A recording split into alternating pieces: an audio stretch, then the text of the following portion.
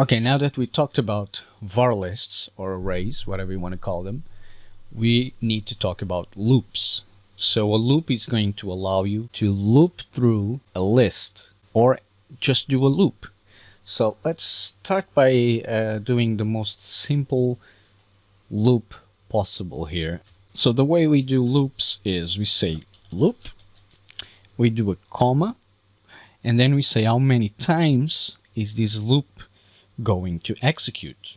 So let's say I want it to execute 2 times.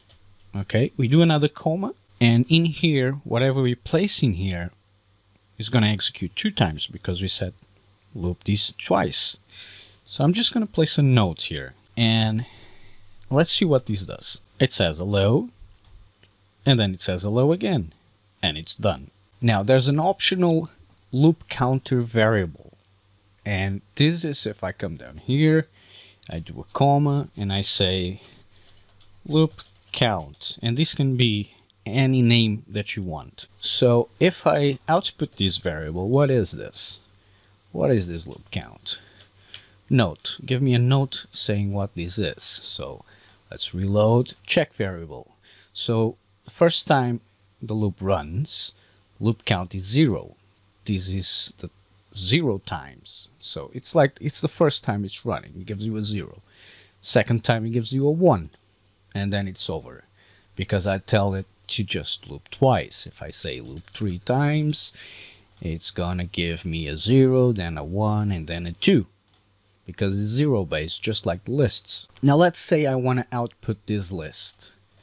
I'm gonna grab this list and I'm gonna place this list here, and I want the loop count to determine what item in my list I want. So the first time the loop runs is 0, so it should give me a low. The second time it's 1, loop count will be 1, so it should give me world.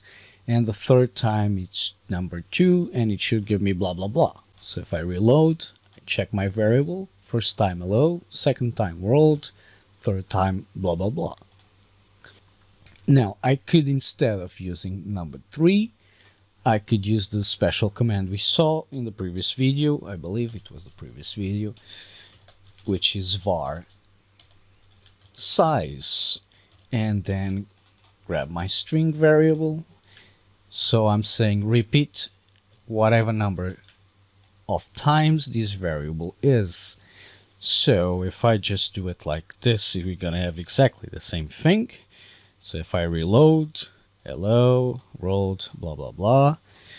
If I remove blah blah blah and save, and I say reload, check variable, hello, world, nothing. Why nothing?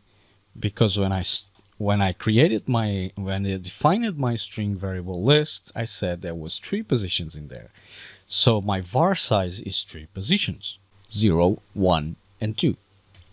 So you need to be careful when you use var size, because sometimes you're not sure if your string variable list is going to be 1, 10, 20, or 1,000, and you might start it like that. So you need to find another way of getting how many values, how many placements there are written down in your variable list. So we looked at string length before, and we can do something like this. For example, let me just comment out this stuff. Just do a line comment, control/,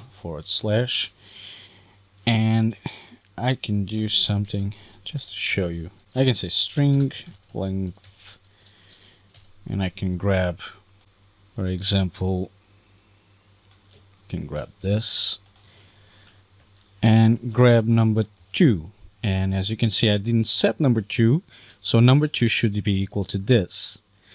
So what's the string length of this? Let's check it out. Reload, string length is 0 because there's nothing in there. So knowing this and using a special command called loop exit, we can actually loop through this and exit the loop, stop looping, once we found a variable that is 0 or smaller than 1, whatever you want to say it. So let's say, let's loop 999 times, and we'll do an if statement here. So let's say if, and I'm gonna grab this right here, cut, delete that, and I'll use loop count. So if the string length of this variable list value is equal to 0, for example, I want something to happen. And what I want to happen, if it's 0, it means there's nothing in there, and I reached a position that has got nothing in there, and I don't need to keep looping. So I can say loop exit. Else, so another command means else, and I'll just close this if statement right there. And if you press Control Shift on a line, you can move that line up and down.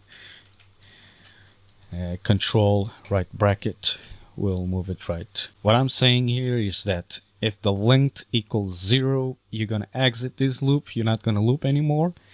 And if it doesn't, you're going to give me the output of that position. And this should give me hello rolled, and exits the loop. And using this system, I can even find out how many positions are available in my list.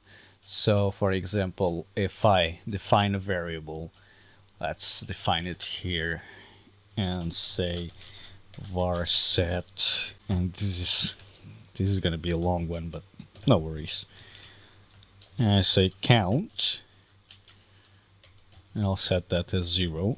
And then I can come into my variable here, and every time I find it, I'll output it, and I can say use the inc command for increment, var inc, so it starts at 0.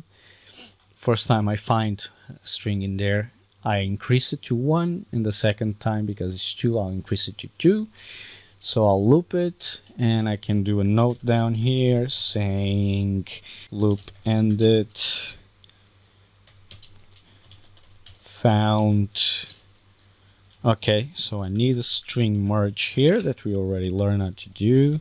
So string merge loop ended found, and I'm gonna merge this string with this new variable found this number, and I'm just gonna say placements. So what this will do is the following. Oops, let's reload, check variable, so it says hello, it says world, and it's increasing the variable, and then it says loop ended found 2 placements, found 2 placements in my list variable. So this is a way you can use something you can use for not looping indefinitely to a list variable.